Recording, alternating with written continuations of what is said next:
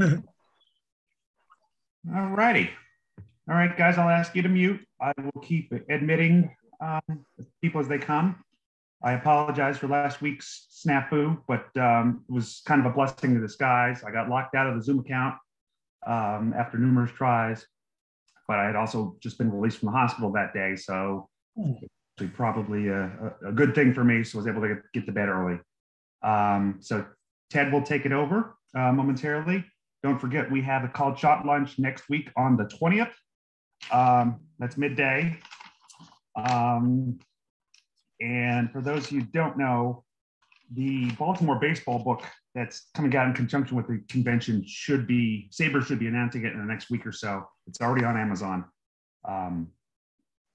But SABR should make a formal announcement, and we will likely have a launch at the Babe Ruth birthplace in mid-November where copies will be available. So without further ado, I will let Ted take over. He has co-host capabilities, and hopefully he'll wow us as he always has in the past. So thank you, Ted, and we'll talk to you at the end.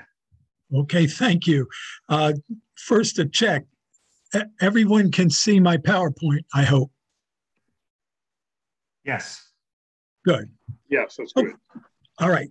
Thanks for the invite. It's good to be in Baltimore, even if via Zoom. Looking forward to next summer when I'll be there with all of you live.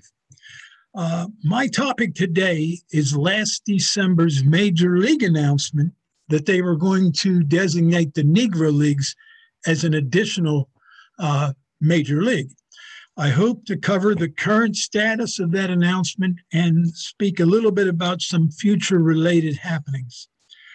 What I won't be doing is breaking any new news because the folks have been pretty tight-lipped about this, but I'm very confident that Major League Baseball, Elias Sports Bureau, Seam Heads, and Baseball Reference, and who knows who else, are hard at work on the issue. Okay. Baseball, of course, as everyone in SABR knows, is a sport of history and celebrating its past. In 1939, baseball celebrated the centennial of baseball, literally the celebration of the invention of the game itself. Now, I'm not going to get into that, whatever happened in 1839. I'm not sure what it was, but I do know that among the centennial events was the opening of the Baseball Hall of Fame, which, of course, is still with us today. And the first 16 players had been put in by 1939. No Negro Leaguers were in that bunch. And that is the fault of the Hall, but it's more a fault of the Major Leagues because up until that time and pretty much until 1971, no player got in the Hall that wasn't a Major League player. 30 years later, Major League Baseball celebrated another centennial. This one was the centennial of professional baseball, and at least this one was based on a little bit more authentic history, although even this is debatable. I very much doubt that the Cincinnati Red Stockings of 1869 were the first professional team. They certainly weren't the first professional players. One of the products of that centennial was the publication of the baseball encyclopedia, the Big Mac. And in order to get that published, there had to be some agreement as to what leagues were indeed major leagues. So in 1968, Major League Baseball, Commissioner Eckert appointed a 5-person panel to make that determination, among other things. And they looked at 7 leagues, and you can see them listed here chronologically. And they did come to the determination that the National Association from 1871 to 1875 was indeed the first professional league, but they didn't feel it had a sufficient schedule or procedures to be considered a major league. The other 6, though, got the wave on, the oldest of which, of course, is the National League, founded in 1876 and still with us. The second oldest is the American League, and these are the only two that are still in existence. The other four had fairly short lives, but the American Association of 1882 had 10 years, the Union Association and the Players League 1 year each, and finally the Federal League in 1914 had a 2-year existence. Well, I was given the opportunity in 2017 to question two of the people who knew best about that circumstance in 1969.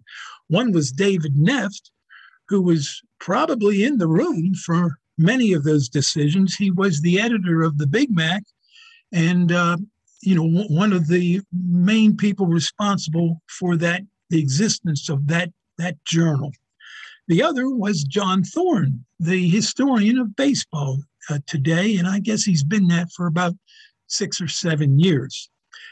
And I sort of sheepishly and somewhat arrogantly, I must confess, I asked the following question of those two. I prefaced it by saying, I would like, after you give me the one-word answer, could you please elaborate a bit? And here's the question. In 1969, were the Negro Leagues even considered by the Special Baseball Records Committee to be a major league? The National Association had at least been considered and denied. Of course, the answer came back quick, no. But John was nice enough to elaborate here. And he said, the same criteria used to disqualify the National Association as a major league would surely apply to the Negro Leagues. He also said, Major League Baseball will never incorporate the records of the Pittsburgh Crawfords because they never played any other team in what is determined to be Major League Baseball. Those statements were true at the time, and as a good historian, they were the only answers that John could give. Here comes another centennial in 2020. It promised to be a good year, and we were going to celebrate the 100th anniversary of the creation of the Negro Leagues. The Negro League Baseball Museum, in concert with a couple other folks, named a Negro League Centennial team, a 32-person team to honor the greatest players in Negro League history. The right fielder on that team is Rap Dixon. Okay, also in 2020, real early in the year, the book, The Negro Leagues Were Major Leagues, was published by McFarland, edited by Todd Peterson, and I was privileged to write a chapter in that book. Let's take a quick look at 2020 and see what happened to derail our centennial celebration. It was planned to be all year long, and there were events happening every month. And some of them actually did occur, but they ended up being virtual, much like this meeting. In January, that book was published, and I like to think it had some effect on the decision that's my topic tonight. But then in January, there was a confirmed case of a worldwide pandemic. In February, on the last day of the year or the month, there was a confirmed death in the state of Washington. My birthday is St. Patrick's Day. And on the day before, Governor Wolf of Pennsylvania probably saved countless lives because he shut the restaurants and the bars down 24 hours before I was going to have my 49th consecutive pub crawl, but it was for the best. In May, things turned to the worst when George Floyd was killed on videotape brutally by the police in Minneapolis. You'll notice these events that are highlighted in red, I feel had some effect on the decision that Major League Baseball made. 3 months later, Ben Lindbergh, talking to Major League Baseball, so this was not a gotcha headline, but he published an article in The Ringer, and the headline was, Major League Baseball may undo a major mistake.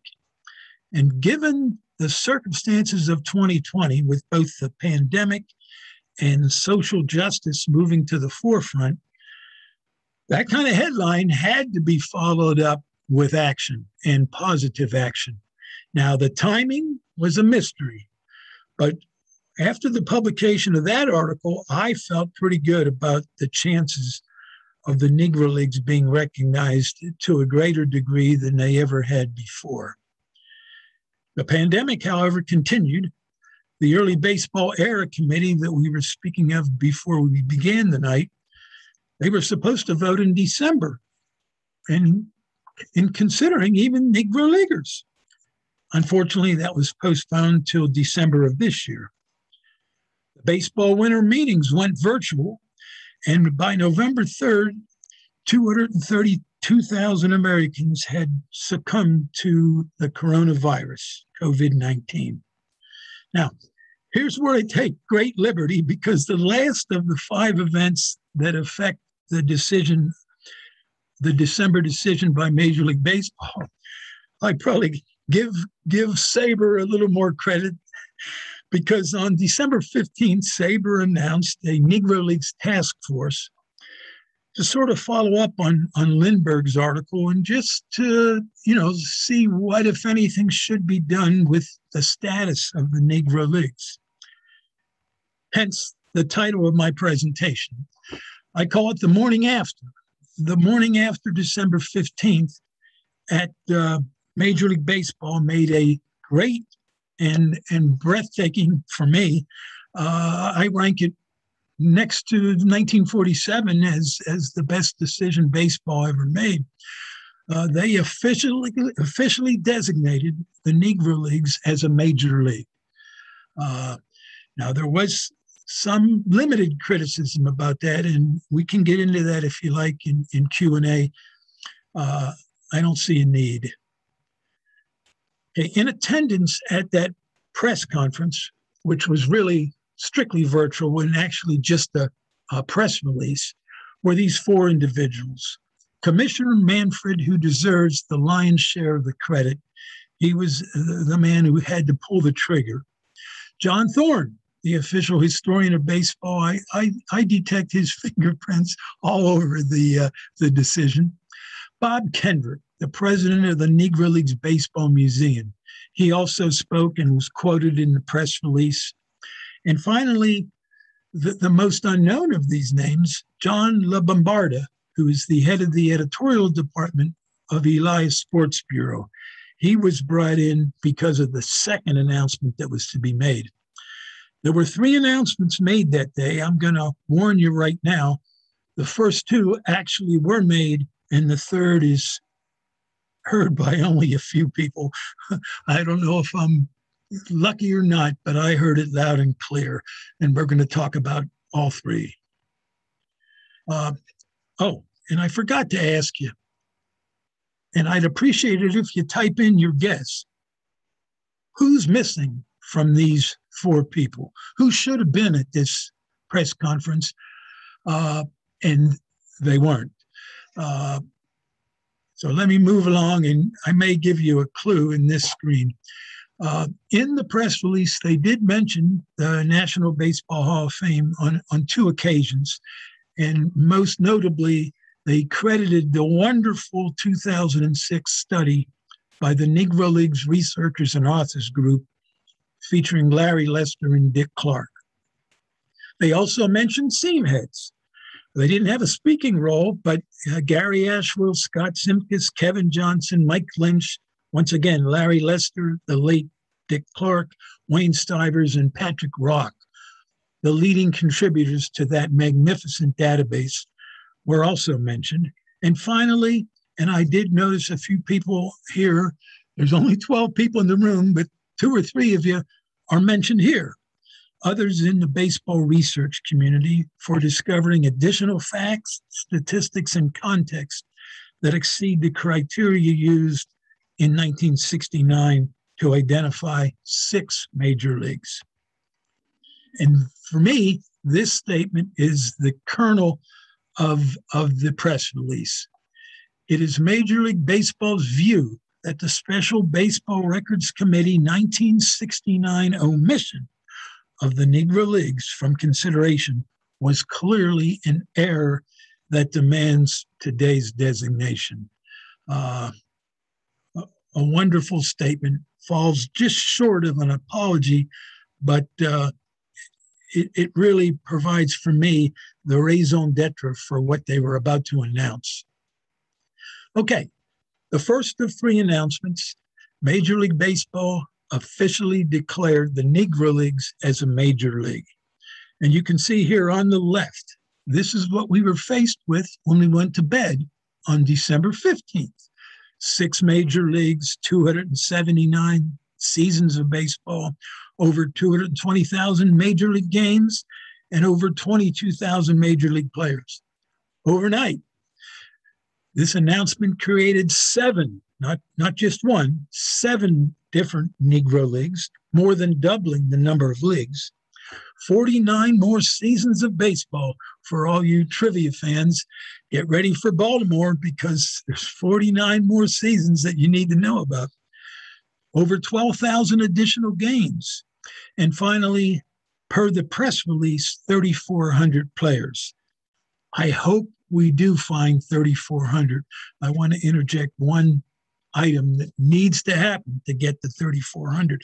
Right now, it looks like about 1,900 if the implementing of the decision follows what was said in the press release. But the press release only addresses those 7 leagues. Negro League Baseball was a different sort of animal. There's early Eastern activity in the 20s with Hilldale, Atlantic City, the New York Lincoln Giants. There's the Homestead Grays of 1930 and 1931, the Pittsburgh Crawfords of 1932. These are independent teams, and right now, they are not going to be considered major league. Okay, quick look. When we went to bed on the 15th, this was Major League Baseball, 6 leagues. When we woke up on the 16th, 13 leagues. And you can see of the, 6 leagues that lasted for more than a decade, 3 of them are Negro Leagues. The second announcement, and the one that's probably the most fun and maybe the most complicated, was that Negro League statistics will become a part of Major League Baseball's history. This is where Elias comes in. And of course, they're working now closely with seam heads, and I would assume Baseball Reference, since that seems to be the official repository of the statistics, and Baseball Reference already does have a good number of Negro League stats taken from seam heads on their website. All right, we're going to take a look at a few of the more interesting possibilities or announcements or changes in historical views that occur because of the stats becoming part of the record. This is what the segregated batting leaders will look like in both batting average and home runs. Now, I have to be honest here. You won't find this on Baseball Reference at the moment. Baseball Reference, rightly so, requires 3,000 plate appearances. Josh Gibson will never get to 3,000 plate appearances unless his time with the early Homestead Grays and the early Pittsburgh Crawfords are included. And they were not in the league in 30 through 32. However, I put this up just to demonstrate what a wonderful player Josh Gibson must have been. I mean, we all knew he's the second Negro Leaguer, the first position player put in the Hall, but he's also second only to Ty Cobb in the history of the segregated game in batting average, and second to Babe Ruth in home run rate during the segregated era. All that while catching more games than all but 2 Negro League catchers. Some people think Josh would have been moved to first in the majors, and there's good reason to think so. But he wasn't moved to first in the Negro Leagues. Okay, here's another possibility. It's long been known that Willie Mays hit a home run with the Birmingham Black Barons in 1948. Now, to the best of my knowledge, but I'm not in that room, a box score has yet to be found.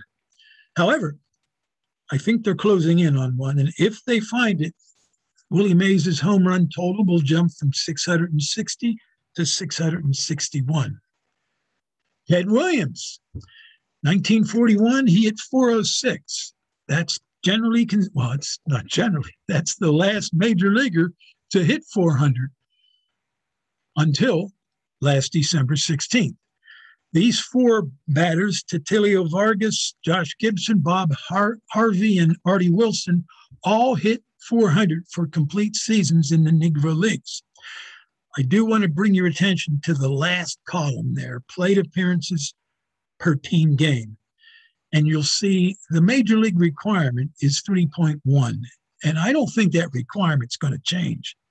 So that would probably eliminate Harvey and Wilson. Still leaves, of course, Vargas and Gibson. Vargas wins the 1943 batting championship, according to Seamheads. He only batted 136 times. Vargas could be the last 400 hitter. I prefer Josh Gibson. He bats half as much as Ted Williams. He finishes a little below Vargas. But with Gibson's 466, you have to look. What if he had 604 plate appearances like Williams? Well, few pages before, we saw Gibson's lifetime average was 362. If he hits 334 in 302 more at-bats, he's going to hit 400. So I do feel there's a good argument for Gibson being the last of the 400 hitters and Williams being the last one to meet the 154-game qualification. We'll see what Major League Baseball does with this. Here's another one. Joe Nuxhall is the youngest Major League player ever to play, debuting in June 10th of 1944. He was 15 years old, I think 316 days. Roy Campanella, he debuted in the Negro Leagues in 1937. He only played 6 or 7 games. But he turns the age of Nuxhall on October 1st. So presuming he played at least one of those league games prior to October 1, he would become the youngest ever to appear in a major league game. I did find the earliest box score I can find occurs June 22nd. So that would make him the youngest, unless someone else between 1920 and 1948 in the Negro Leagues was younger. And that's over my pay grade. Here's another one. And this is a thing of beauty for me as we delve into the social justice issues that need to be delved into. This is brotherhood, and it's serendipitously tied between these two pitchers. That's Bob Fowler in the Navy. And the next to last year, before the entry of the U.S. into World War II, he began with a no-hitter on opening day, the first major leaguer ever to do that. He was joined 6 years later by an Army man who had been drafted into the Army in the mid-40s, I think 43, and served on, I think it was Utah Beach. I'm not 100% sure of that, but he landed at Normandy on D-Day. So both these two guys were legitimate combat heroes. And the other guy, of course, I'm talking about is Leon Day, and Michelle Freeman is in the room. I appreciate this wonderful picture. Leon is in the first row to my far right. He no-hit the Philadelphia Stars on opening day of 1946, winning 2-0. World Series no-hitters. 30 years before Don Larson, Red Greer and Luther Farrell in back-to-back years for losing teams, not in the game, but in the series, they threw no-hitters for the Atlantic City Bacharach Giants. Farrell's was actually on the anniversary day of Larson's, or vice versa. Finally, the final record I want to talk about, this is my favorite player. In fact, his picture is right behind me. Rap Dixon in 1929 cracked 14 consecutive hits. He did this in 4 games on consecutive Sundays. The issue here, of course, is did he play any games in between? I'm not aware of any league games that he played. I hope this passes muster, and that's what, again, Major League Baseball, Elias Seamheads and Baseball Reference will be grappling with this and the other issues that I just mentioned. Okay, the third announcement, and this is where I hope to close, way ahead of my time, so I might dwell a little bit on this last point. It is my thought today, after I'm finished, to take your questions and answers on my talk, but then I'm hoping that Peter and I, or Peter or I, can lead a discussion with you guys in the audience about some of these issues and some of the issues that weren't brought up about Negro League being blended in to Major League history. But here's the announcement that I would have loved to have heard last December. The Hall of Fame is going to induct additional Negro League players, not one very well-deserving gentleman who should have been put in 2006. I hope Buck O'Neill's going in. But let's take a look at some of these points. There are 166 players in the Hall from the segregated era. Their careers began under segregation. 17% of them are Negro Leaguers. During the integrated era, coincidentally beginning with number 42, there are 42 players of color that have been inducted out of 98. 43% of all Hall of Famers, beginning with Jackie to the present day, are players of color. Now, I'm not arguing, nor would I think of arguing, that 17% should increase to 43. Maybe it should increase to 50. It should increase to where it belongs. But clearly it should increase. It would take 73 more Negro League players to bring the 17% up to 43. And I can tell you, I know 73 Negro League players that are better than Lloyd Wayner or Rick Farrell or Rabbit Moranville. Now, I'm not disparaging them except to say they are among the lower tier Hall of Famers. I think they should be Hall of Famers. Rabbit Moranville was one of the more famous players in the game during his day. However, the same standard that was used to induct them should be used to induct Negro League players. I'm going to give you my choices, my 8, and they are among players, and this is the order in terms of my preference, and that might surprise some of you that think I'm a blind Rap Dixon fan, but I like John Beckwith, Dick Lundy, Cannonball Dick Redding, Hurley McNair, Rap Dixon, George Scales, and then among the non-players, Gus Greenlee and Buck O'Neill. That'd be a good first step if those 8 players are put in this December by the Hall. Okay, the last victims of the segregation of baseball prior to 1947 are us. I hope my little talk tonight and Major League Baseball's big move last December and the Hall of Fame's steadfast championing of the Negro Leagues for the past 60 years. Don't stop now, Cooperstown. But I hope that they do educate us all to where, unlike the players who can't shed their victimhood, but even though now they're shrouded with not as much glory as they deserve, but more glory than they've been given before, I hope we can learn more about the Negro Leagues, champion the deserving Hall of Famers, and bring those Negro League statistics into our daily barroom discussions of who is the best, and et cetera. So I think I'm done. So let's do, if there's any questions for me, Peter, I'd like to do them. And then it's my hope, and you and I didn't talk much about this, but my hope all along was that I would shut up in time, and I think I did, to have a discussion to the degree people are interested on the topic of the Negro Leagues as a major league.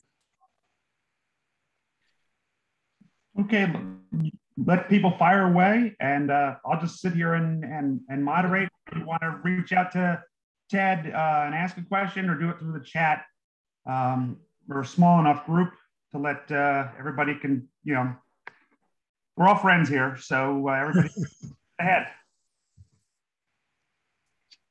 Should they raise their hand or something? Yeah, you can call them if they're on video. Yeah. Or send a chat notice. Glenn, okay. Got to unmute.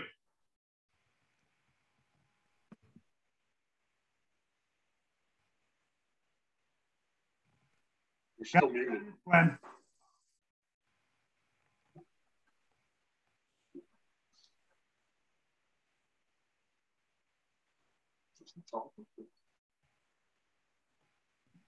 There, now, can you hear me? Yes, I can, Glenn. Okay.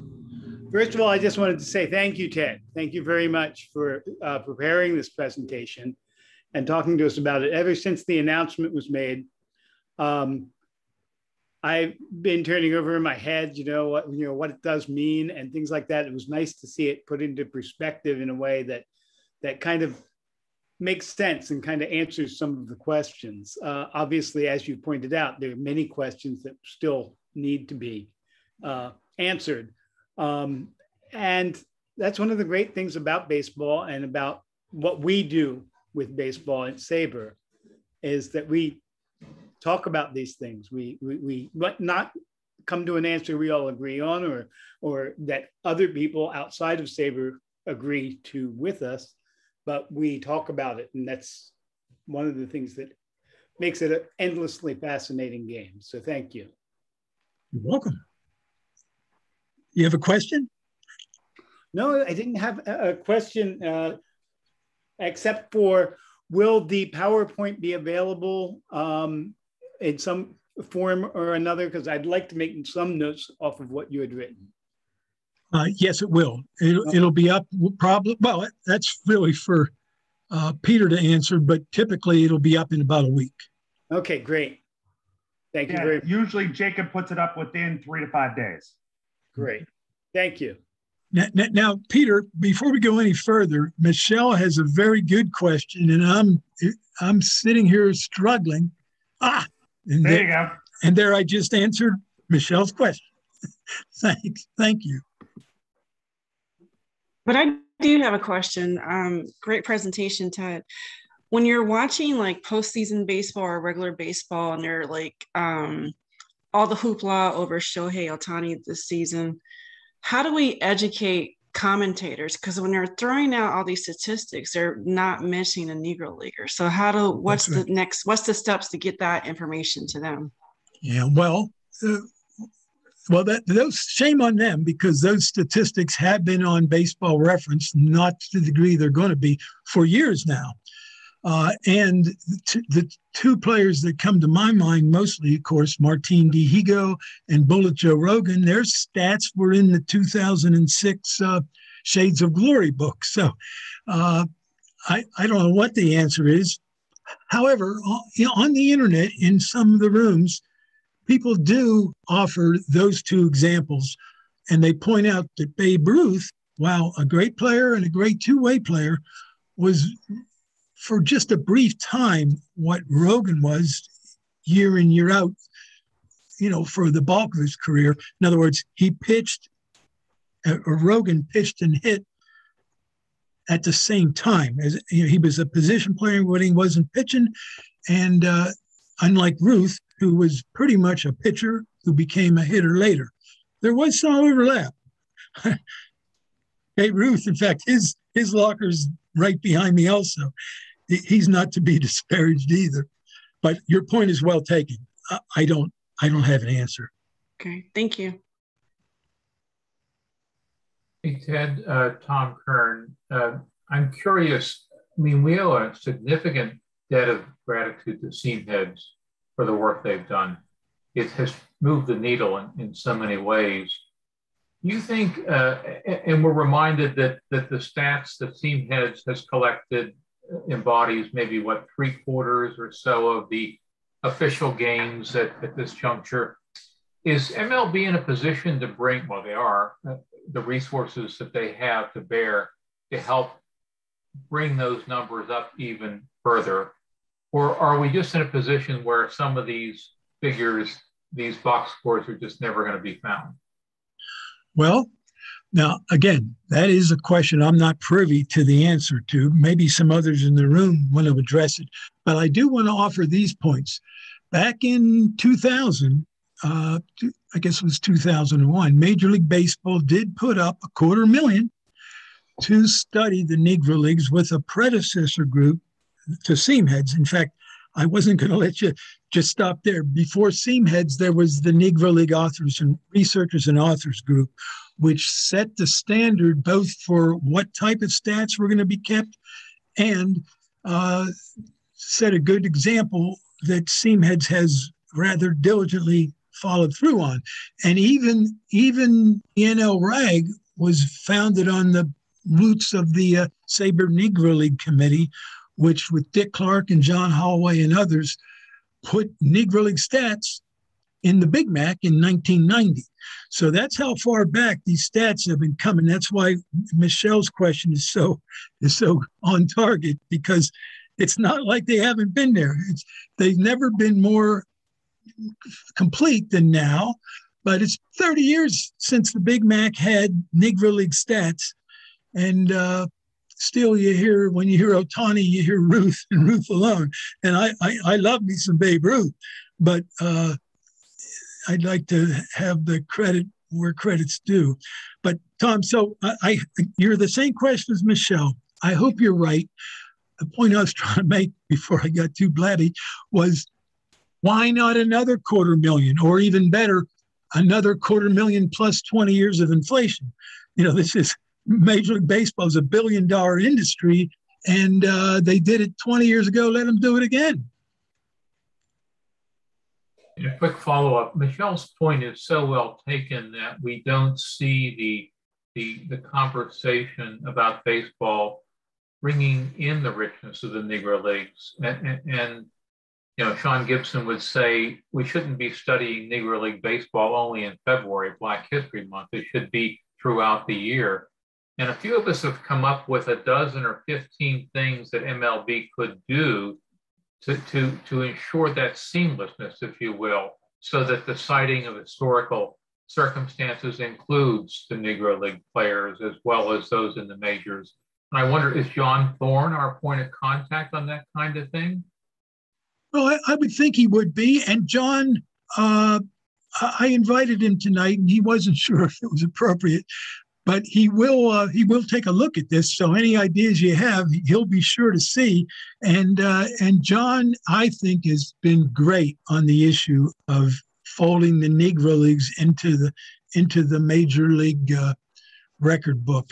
So I think John is a SABR member, and he's also the official historian of baseball. So he is he's an ideal candidate for such. So is Tyrone Brooks of the commissioner's office. He's, I think, the diversity officer. He'd be another entree, and I'm sure Tyrone is a SABR member. He's attended a few Malloys. Thank you. Thanks. Jeff?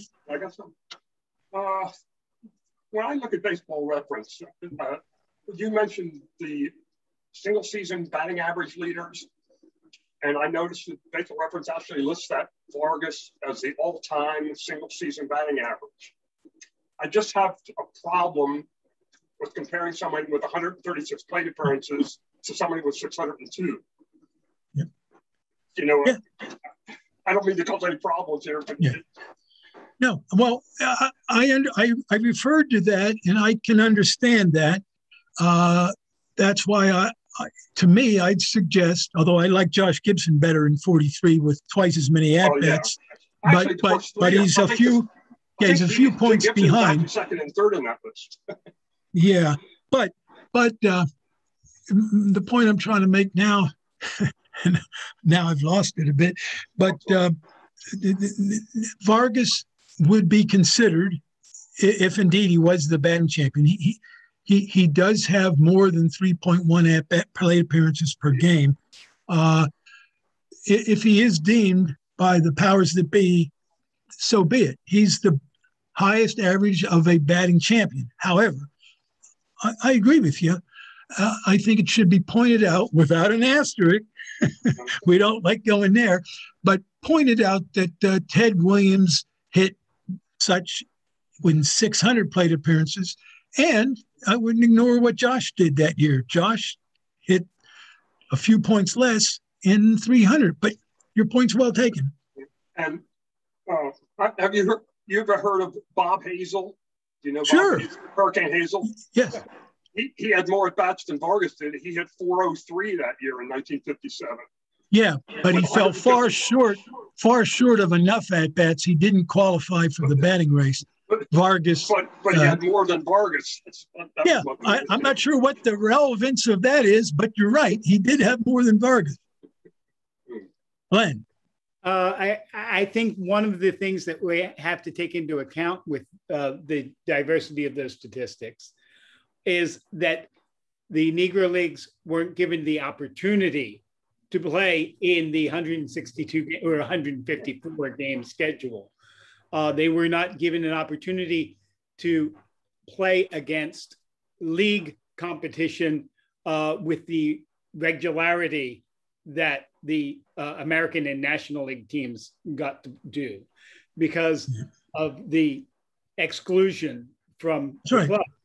They could not play against the major league, the American and National League teams because of the Jim Crow laws. I do understand that, but you're also then assuming that they keep playing at the same level for the extra 400 at bats. That's right, and that's why I pointed out about Josh Gibson. If he just hits his average for the next 300, he hits 400. But even that's an assumption. Oh yes. Yes. Here's something that's not an assumption. When blacks began to have a presence, particularly in the National League more than the American League, from the late 40s into the early 60s, black ball players won 3/4 of the MVPs for the league.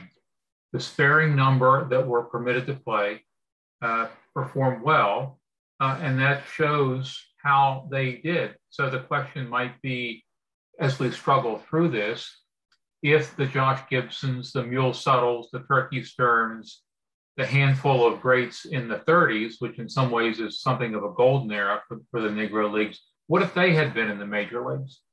Would Josh have won any MVPs? How would they have looked? And I think that's the fascinating struggle that we have as we try to make sense of all of this. Yeah. And I'm sorry, Jeff, I understand where you're coming from. I'm a math major. It bothers me too. However, the points that Glenn and Tom have made, in my opinion, sort of override that. I didn't mean to go all school teacher on you. No, I was afraid I'd cause a rift here, but I enjoy learning about these guys and everything. It's just like Ryan Mountcastle played in August and September, the 60 games last year, and hit 333. There's no, you can't just add 400 bats to that and say he would have done the same thing of the season. And no one said that. But let's move on from that topic, Jeff. Okay. I think we beat it to death. Who else has a question? I hope. Glenn? I just wanted to point out that one of the things about baseball is that we have to have a very fluid way of thinking because we're comparing Rogers Hornsby's batting stats to Tony Gwynn's, and Tony Gwynn played in a much more pitcher-oriented game. So how do you compare them? And people have developed mathematical principles by which they attempt to void the difference in eras and things like that. And it's just another example of ways in which we'll have to be fluid about our thinking. Yes. The points everybody's making are valid. There's none of the points are not valid, but how you incorporate them is going to be to some degree individual, but we also have to come to terms with how we talk about it amongst ourselves. Yes. Anybody else? Anything else you wanted to say, Jeff? Gary? Yeah. Didn't you ask who was missing from that photograph or from the press release and not answer the question? I think you're right. I haven't looked at the chat. I hope some people answered that question. Did they? Well, I typed in two ideas. Okay. Gary Ashwell and the 4 living Negro League players, if they could. Okay. Well, let's take them one at a time there. Gary was there, although not a speaking part. Seamhead's got very good notice. But, you're right. Gary could have had a speaking part, or Sean Foreman. Yeah, Sean Foreman could have also from Baseball Reference. And your other group, there were 4 living Negro League players that I don't know that they were even referred to in that press release, but they could. I've heard Mr. Teasley speak on the issue since. I'm not sure about Mr. Golden, Mr. Greason, or Mr. Mays. But yes, there are other. Yeah. But the answer to the question from my perspective was the Baseball Hall of Fame. And I was hoping. Good point. Yeah, I was hoping, and I guess it's my speaking lackings. I wanted people to say that. It sounds like they might not have. But the Baseball Hall of Fame has been silent since December as to what they're going to do. Now, they do have their guidelines up. They've been up for 5 years. And until the major leagues declared the Negro Leagues a major league, according to the guidelines, the Negro Leaguers were not eligible. Now, according to their press release 5 years ago, they were going to be. But it just shows you how far the Hall of Fame has slipped on this issue. And I urge them to get back on board the train. Right, I agree with you that the Hall really hasn't addressed substantively the election of Negro Leaguers since 2006, since, let's say unwisely, I have another word for it, but let's say unwisely then declaring there would never be another election while they're continuing to put in old white guys. From the same era, right. Well, from the same era and from even earlier, from the 19th century. Yes. Who's on the committee, Ted? Who's on the committee that would be responsible for this? Well, I stopped sharing my screen and I don't want to go back there. But the committee is going to have 16 people on it. It has yet to be announced. I was told by the Hall just this week. I did try to get some cutting information for this presentation and failed from all of the people involved. But 16 people will be on the committee. There will be, and this sort of changes, there, I'd say between 4 and 8 are going to be Hall of Famers themselves. What they know about pre-1950 baseball, I don't know. But so that's 8 voters that are going to be easily manipulated by someone who can, or are going to be relatively ignorant about, the discussion.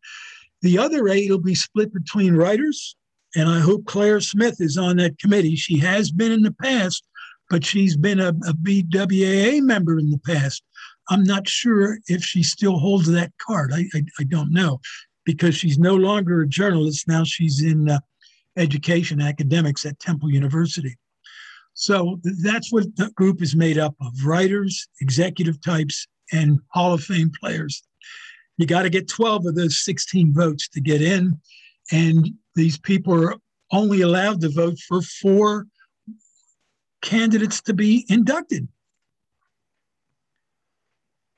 That applies to the 1950 through 70 group also. That's why I'm not so confident about Dick Allen or Gil Hodges. I'm not a big Hodges man, but many are. These panels, even without anything surreptitious in the background, the panels are designed to make it very difficult, as it should be. This is the Hall of Fame. Like Jeff says, he's for the small hall. And frankly, I like a small hall too. But the small hall needs about 200 players before 1950.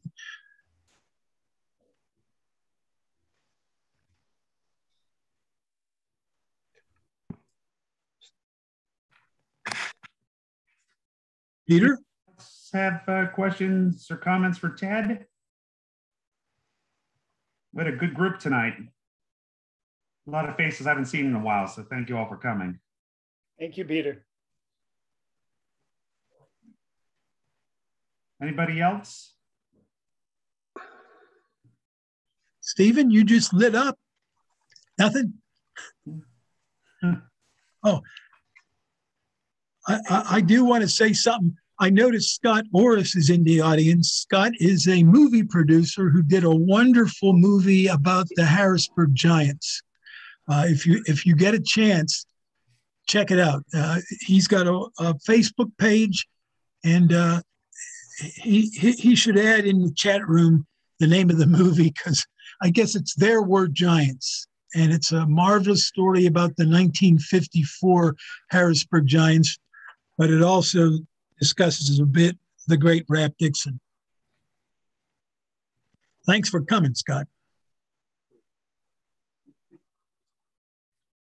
Good job, Ted. I'm again, I'm going to apologize for this delayed a week, but I'm glad we were able to fit it in and get it in. So it's already October. You can believe that. So it's been 10 months since the announcement. And in another 10 months, we'll have the convention here in Baltimore. Yeah. And hopefully all of you guys will be present in what is sure to be the largest SABR convention in history to date. So. Okay, Peter, and I have to add something now that you bring that up. I certainly hope to be there in Baltimore. But in Birmingham, 2 months before that, will be our next Malloy conference. And I want to put out a special invite to Jeff. I'll be going down to Birmingham in some way, driving right through your neck of the woods. Oh, right. I might hop on with you guys too. It's worth the trip. Oh, Peter, is that who said that? Yeah. Okay. I'm going to consider Glenn, going yeah. too. Yeah, Glenn makes perfect sense. He's actually been to a couple Malloys. I got recruited into SABR by Dick Clark and Ted Knorr at a Jerry Malloy conference up in Harrisburg. Oh, really? Wow, that was the first one. Wow. That was the first one I'd ever been to. I wasn't a member yet, but you invited me up and actually had me do a presentation. And I had a wonderful time. Yes. That's like the same format as the national convention, have rooms with presentations. Yes. The difference is it's about, it's much smaller, maybe 100 attendees. It's a family. Michelle can attest to that. I'm looking right now. Gary has been to some. Glenn. I don't know if there's anyone else in the room that has been to a Malloy, but they are a family affair.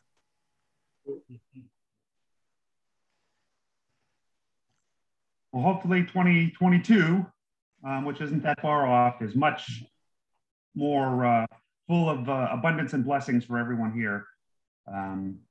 SABR community, and I believe that they're going to do the analytics conference first in March. They're going to try to do that in person. Oh, wow. And then Malloy in June, and then the national in August. So hopefully somewhere along the line, I'll see you guys. If not at Malloy, then hopefully here mid-August of next year. So, and I have no excuse not to go. I live 10 blocks from the Hyatt. So. Thank you, Peter. Absolutely. Well, like I said, this presentation will likely be up. Jacob's pretty darn good at what he does. So usually 3 to 5 days, it'll be on the SABR site with the link to the YouTube page for anyone who's missed it and wants to share it with others. And hopefully we'll see you guys. We have 4 presentations this month. Well, 1 more presentation and then our Babble at the end of the month, which is actually on Halloween. 2 in November and 1 in December. We have next month, we have Jeff Arnold in November during the Call Shot Lunch. He's one of the Orioles broadcasters. And we're going to have the voice of the Orioles, the public address announcer, Adrian Roberson.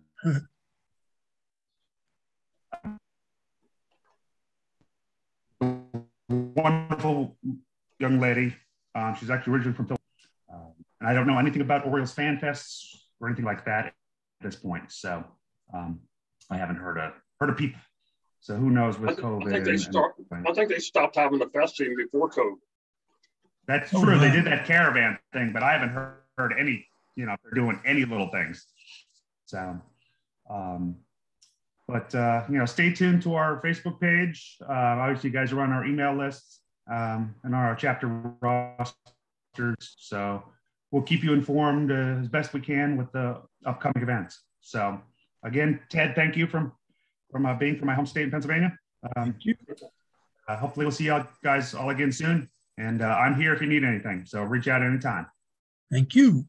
All right, guys. Have a good evening. Okay. Thanks, Ted. Take care. All right. Thank you.